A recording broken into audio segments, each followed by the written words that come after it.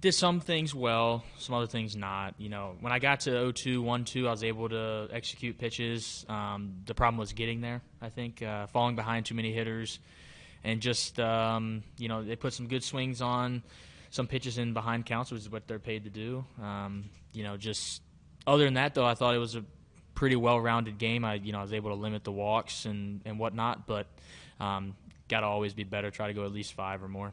I personally have not watched a lot, but it's it's hard enough to throw a no-hitter in baseball. So, tip your cap to him. He was on all night, kept our guys off balance. But we know we got to come ready to go tomorrow because they got another good arm going.